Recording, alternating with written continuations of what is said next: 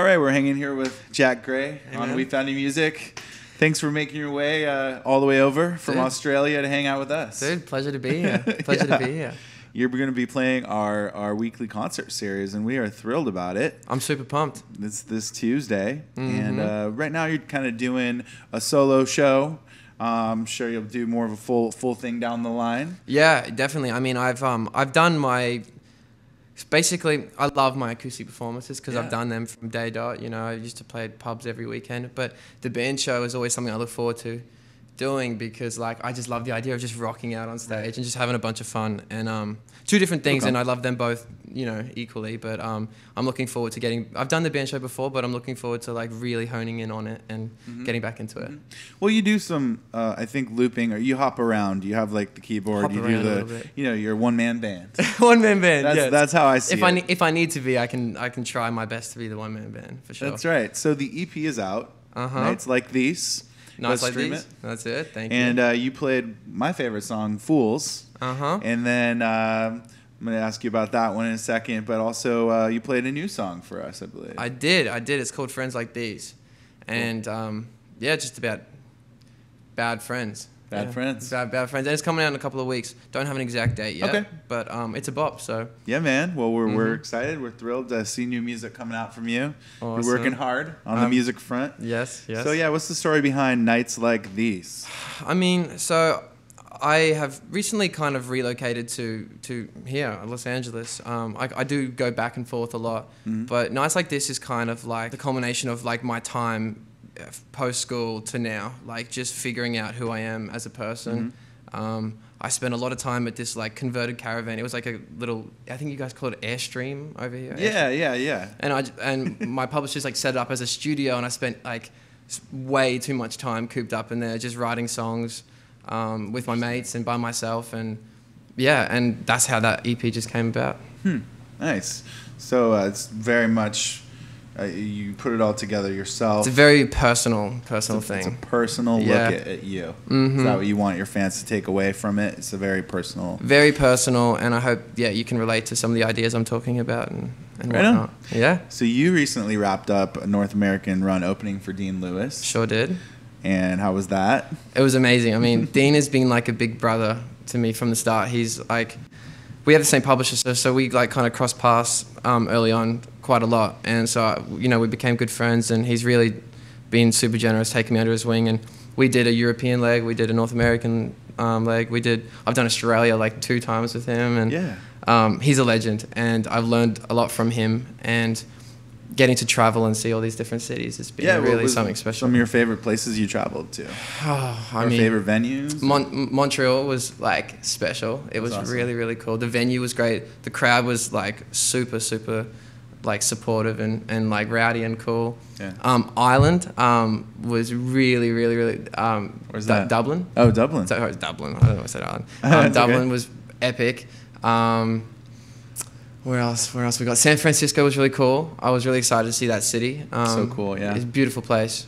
Yeah, I mean, there was a lot of really cool places I've been lucky enough to see. That's so cool. Well, and then you had a headline run over in Australia as well. Yeah, three little shows, and it's so crazy doing, because I've done a bunch of support shows and obviously thousands of little pub gigs. Yeah. But doing your own show where people are paying money to come see you is a crazy feeling, and and it's nerve-wracking too, because you're like, are people going to show up? Like, why would they? And people showed up, and it was really cool. So it was a good feeling, yeah. Well, there you go. And so, what kind of music did you grow up listening to? Like a lot of really pop, in my family we call it super pop music. So I have 2 older sisters, and we kind of just listened to the main pop commercial radio station. And then when I got to high school, I had a bunch of friends be like, bro, this is what you got to be listening to. And they showed me all the indie Australian artists, and I got really into like Busby Marou, Ballpark Music, Sticky Fingers, all those guys. So then I had that influence. And then when I left school, I had other friends come in and be like, no, Drake, and then all this like hip hop and English music and like the 1975 and so just a bunch of everything.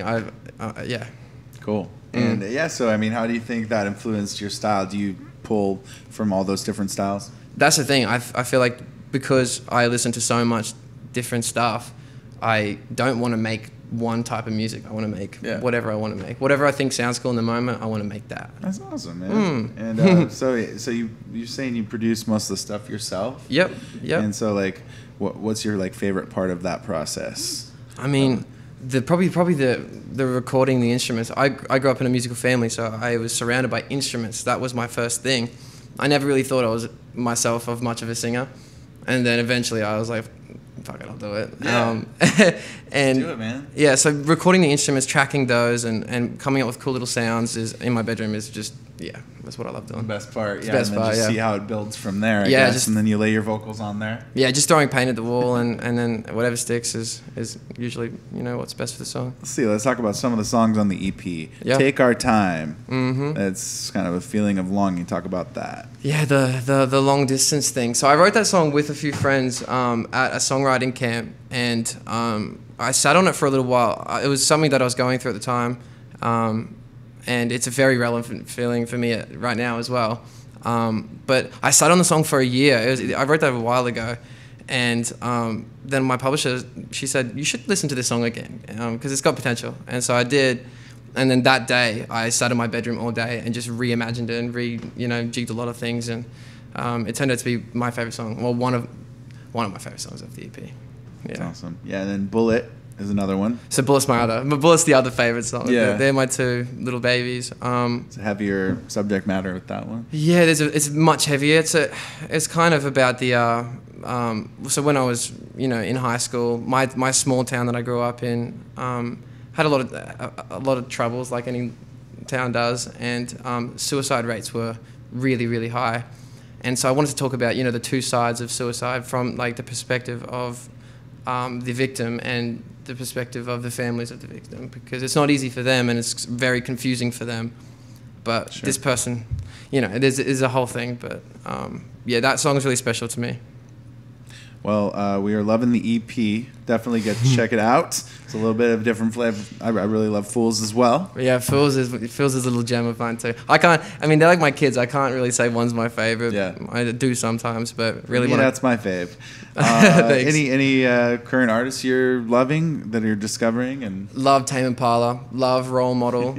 Every Australian loves Tame Impala. Everyone loves Tame. Everyone in the world loves Tame Impala. It's just cool they're from Australia as well. Yeah, right. Aren't they? Or are they from New Zealand? No, he's from. Kevin Parker, like the main man behind it all, is from Perth. Okay. He's a legend. But Role Model, he's really cool. I don't know where he's based, but he's American. Yeah, we love Role Model. He's sick. I'm having a blank. That's a good. Anyways, couple. Yeah. That's a good taste. Well, your EP's out now. The new single's coming on the way. Check them out again. You're playing LA. Thanks for dropping by the way, on Tuesday. Dude, thank you. I really appreciate it. You'll be playing just after 8. So go RSVP and go to our website and click on the events tab. So wefoundyourmusic.com. Legend. And let's get people out and checking out Jack, and then we will just keep following you from here. Dude, we're excited, man. Thank you so much. You're a legend. Thanks so much, Jack. Jack Gray on We Found Your Music.